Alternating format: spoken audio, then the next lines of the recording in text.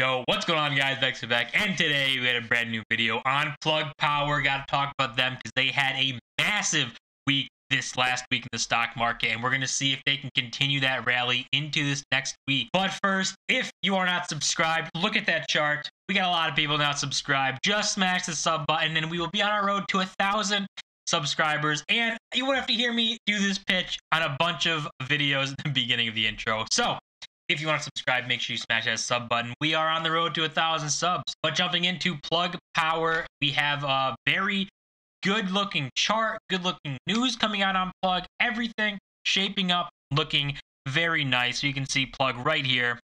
This is its daily chart. You see the channel broke out of it. Kind of retested it here on Friday. Not insanely, but a little, almost a retest. And I wouldn't be surprised, because we've had obviously two very good days to end the week. I wouldn't be surprised for it to come up to this 39.46 level and then get rejected. Maybe find a little bit of resistance here, come back down, test like this line, which would be about $36.82, about $37, and seeing it, if it bounces off of this, then we might be looking to break through this. And obviously we zoom out. This is where we currently are, and the next resistance is $48. That's massive jump from, it's a $10 jump from where we are right now. And obviously continue our move up. That would be the next resistance should like things work out how I'm seeing here. It wouldn't shock me to see a lot of red in this upcoming week, just because we've had quite a bit of green recently. So, but it also wouldn't shock me to go back into green because the news around Plug is fantastic. But obviously, zooming out, we only have 2 levels left to break until basically all-time highs. This yellow mark is basically what would break and then cause the run to an all-time high, which if we see that soon would kind of shock me. I don't think it's going to happen overnight, but play over the last few months of the year. It wouldn't be crazy to see us, hovering in this $50 range. I don't think that's insane. And then running to try and make new all-time highs, especially with all the news that's coming out. But only 2 resistance levels, nothing crazy, and breaking out of this channel upward. If things play out, come up here, come back to test this line, and then jump right out, we could see it a nice rally to $48. And, I don't think anyone would be complaining if that ends up happening. But like I said, there's a lot of bullish news about Plug going on. Them making great moves in Europe with their facilities they're trying to grow out. The fundamentals for Plug look great. Their earnings report, earnings call was very good, and they continue to move good. The chart looks good. Fundamentals look good. So everything shaping up very nicely. As you can see on this article right here, Plug Power leads 5 all-energy plants near buy points. So this is, they partnered up with a company in Europe. I'm not exactly sure what the company's name was, but they partnered up with them, and they're going to be bringing green hydrogen to Europe in their plants and stuff. And this is why I like Plug so much, because they move and have the ability to move very quickly and be able to set up plants and start running them very fast. Other companies in hydrogen don't necessarily have that, and them making all of the right moves. They're going to start in Europe, making green hydrogen be more available and, move wherever that moves. We'll see where it moves. And this just talks about the companies in hydrogen and new energy stocks. But right here, Plug Power clients include retail giants, Amazon, Walmart, and Nike. So they already have very good ties in Amazon, Walmart, Nike, and actually Home Depot and GE because of their forklift business. So they already, have good ties with them, with these huge companies, and the ability to have a relationship with massive companies like that is important. And then at their investor day on October 14th, they said they expected sales of $825 million to $850 million for 2022, which is 65% higher than 2021 and above the FactSet estimates of $760.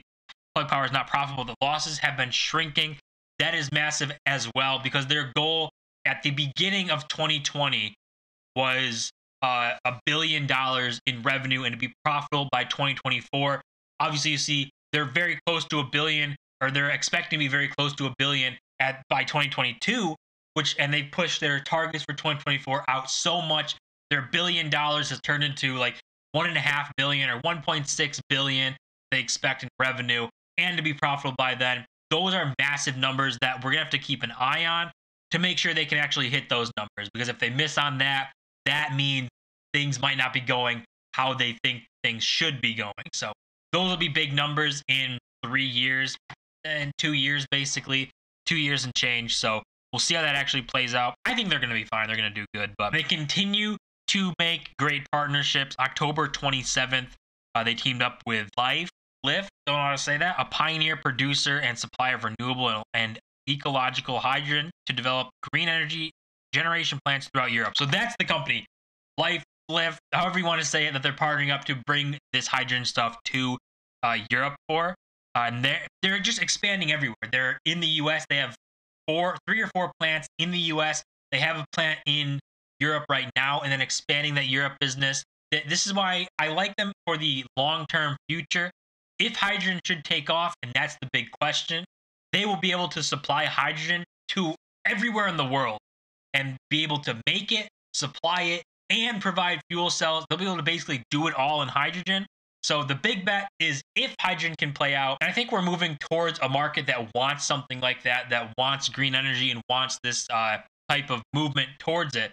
So I think it's a good bet to have, and them being able to do everything they do, partnering with a bunch of companies. They have tons of partnerships now. So not only do they have relationships with these giant companies, Amazon, Walmart, Nike, GE, Home Depot, they have partnerships with Renault, with Life, with Airbus. They are just expanding their business, doing great.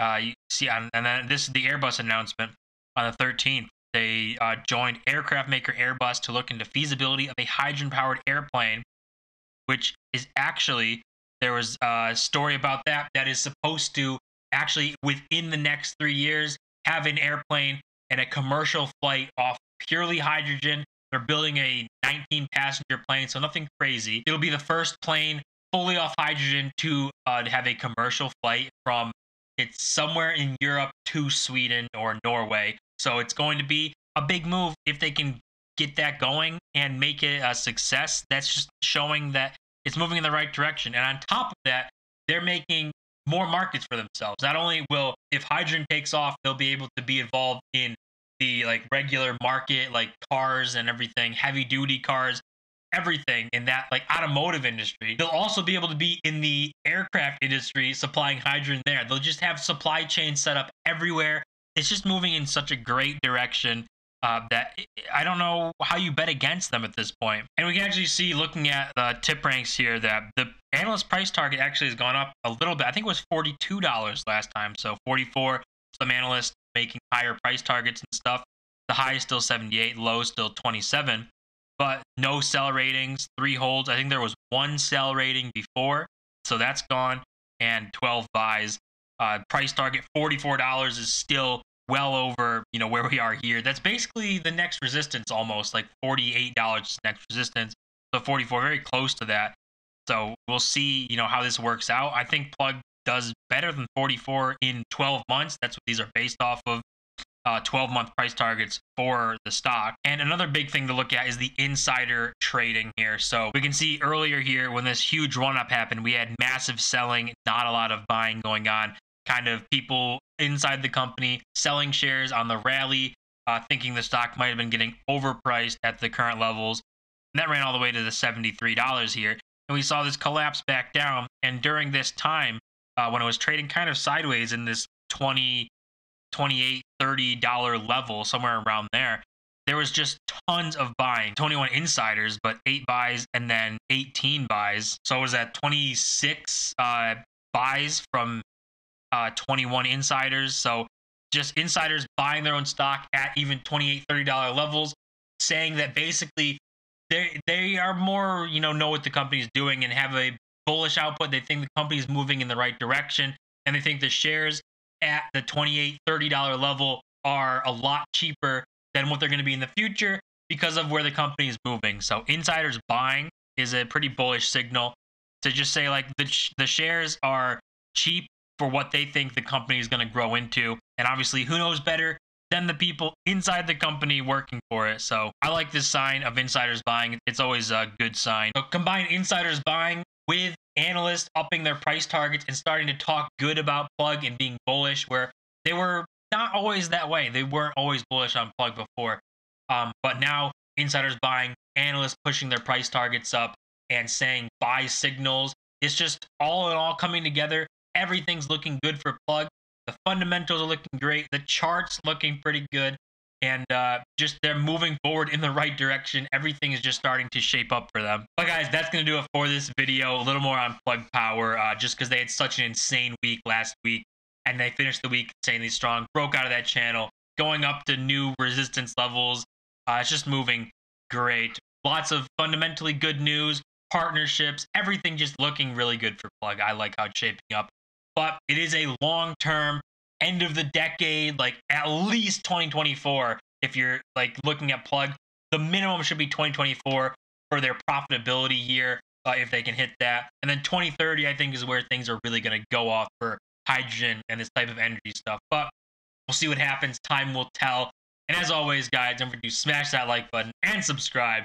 We're on the road to 1,000 subscribers. See you guys in my next video.